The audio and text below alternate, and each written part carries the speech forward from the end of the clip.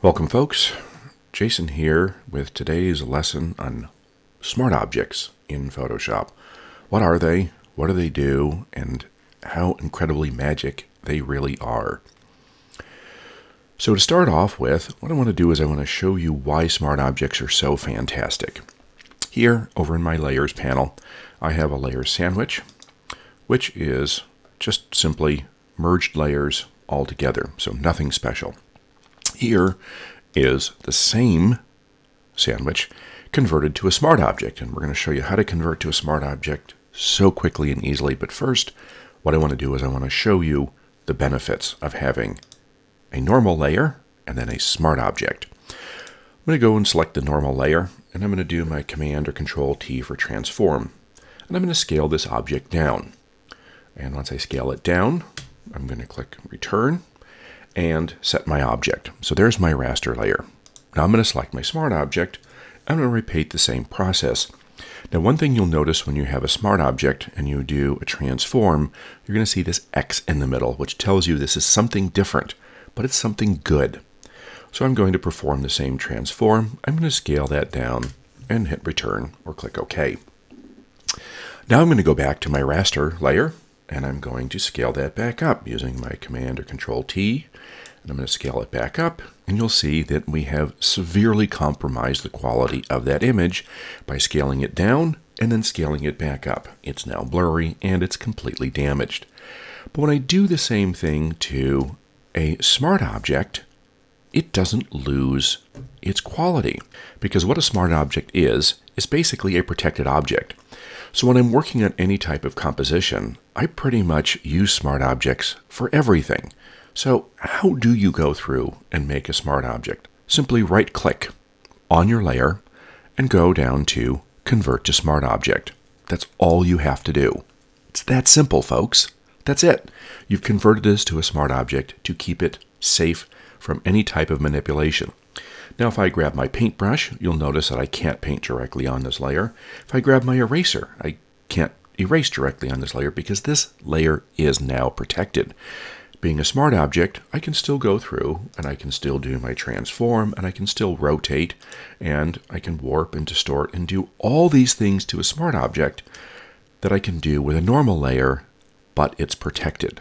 Smart objects can be super helpful when you're dealing with lots of layers.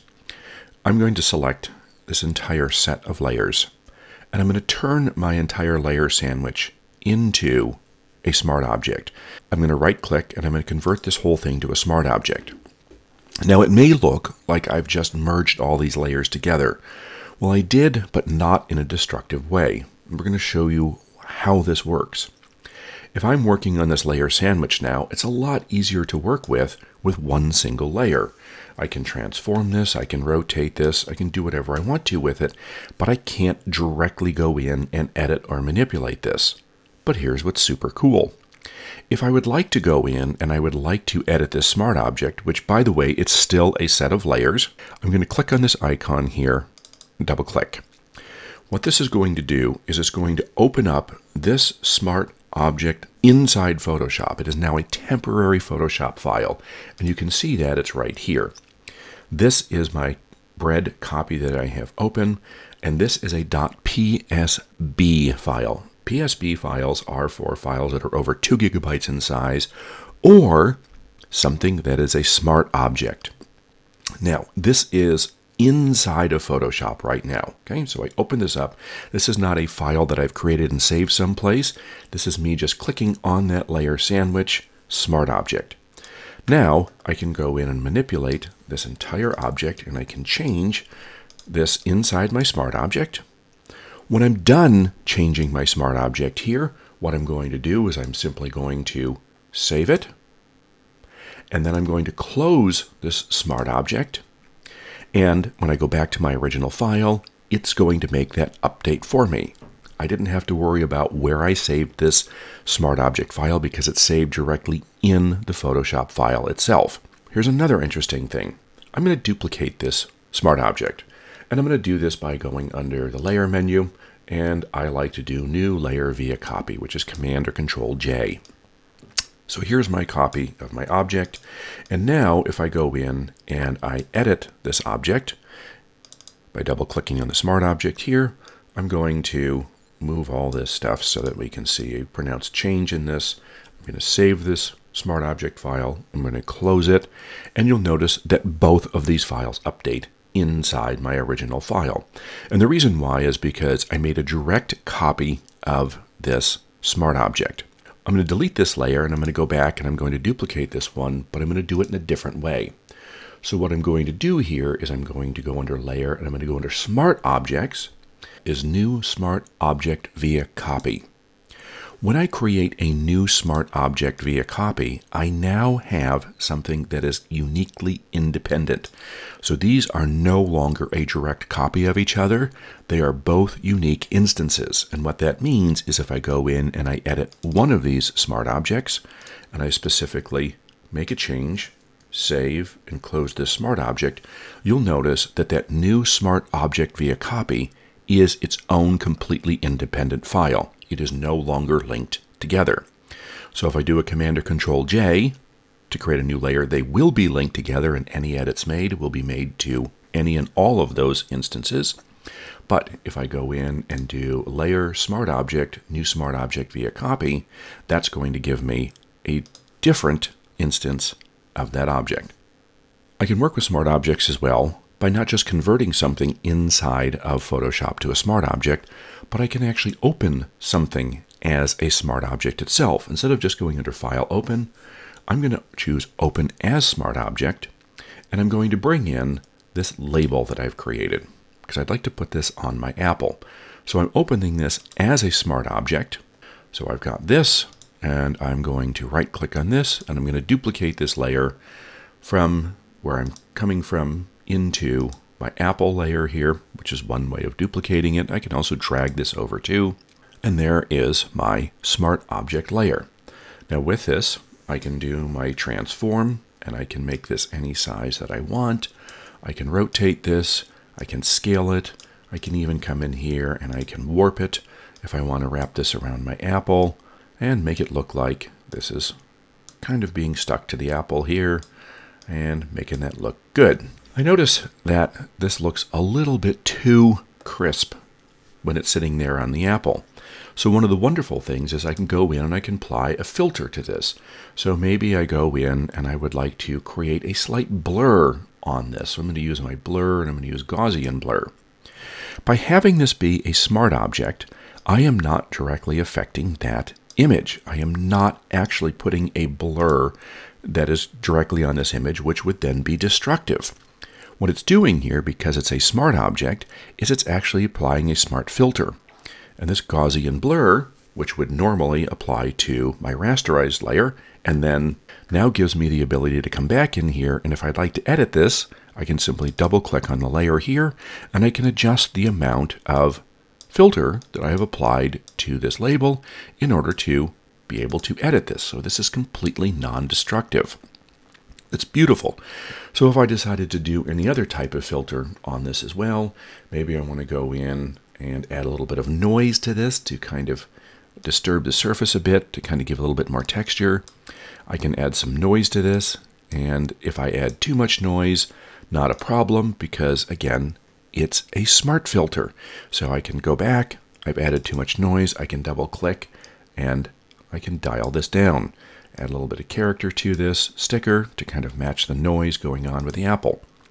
There it is. Now here's another way we can use a smart filter. I've got a shirt and I'd like to put a logo on this.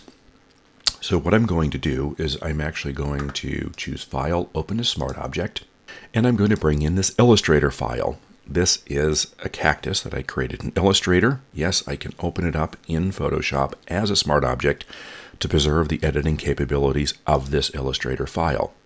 There is my Smart Object. It comes in there. I'm going to duplicate this layer so that it ends up on my shirt, and click OK, and then switch over to my shirt, and there is my Smart Object right there. I'm going to transform this and scale it down as a logo on the shirt, but I notice that the little spikes of the cactus are not showing up on the shirt. I'm going to double click on my Smart Object, which is going to then go ahead and open up this stored Illustrator file. Now it's not opening up the original one, it's opening up the one that is inside of Photoshop right now. So I never have to worry about my original artwork that's stored on my hard drive being edited. This is editing the placed file in Photoshop.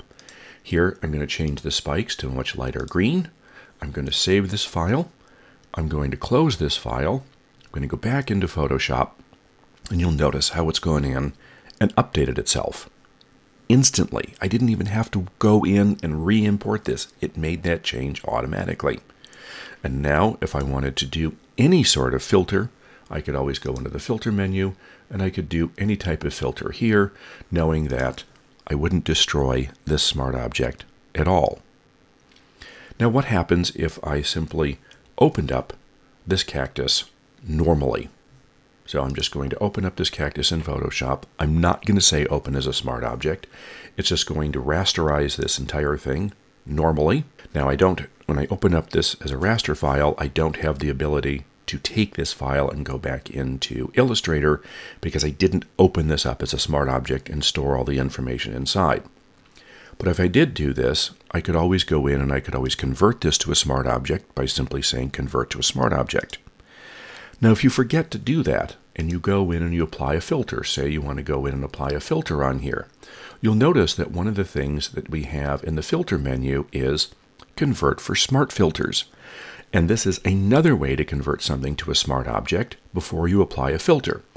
Convert for smart filters is just a quick step of going in and saying, hey, turn this into a smart object before I apply a filter. So it says, there we go. When I do this, it's going to convert it to a smart object. There it is.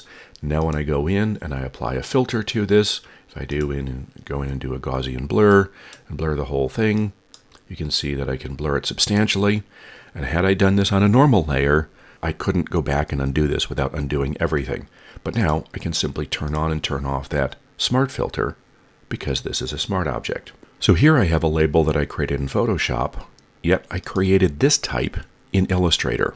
And when I was making this, I then opened up my Illustrator file as a smart object. So I went under File, Open as Smart Object, and brought this in as a smart object so it retains its vector capabilities. If you have any Illustrator file and you want to retain those editing capabilities, always open this as a smart object here. Don't open it up as a Photoshop file and then convert it. So now if I wanted to convert this or make any edits to this Illustrator file that is now embedded in this Photoshop file, I can double click on this. It will open up the placed file in here, and I can make any changes to this whatsoever that I need to, and any changes that I make to this, if I decide that I want to kind of lengthen these, maybe make some edits here, I can do that. I save the file, I close the file, I go back into Photoshop, and you'll notice that that change has been made instantly. And now if I wanted to use this entire label, I could actually take this entire label here, select everything, and convert all of this to a smart object, and then I can drag it into my other file and work on this. If I want to edit this, I can just double click on the smart object icon. It opens up the entire layered file with all of the content in it. I make any edits to this, I save this file, I close this file, and I'm now back in my original file. So that's how fantastic smart objects really are. They protect your files, but you still have total use of all your layers and all your editing capabilities.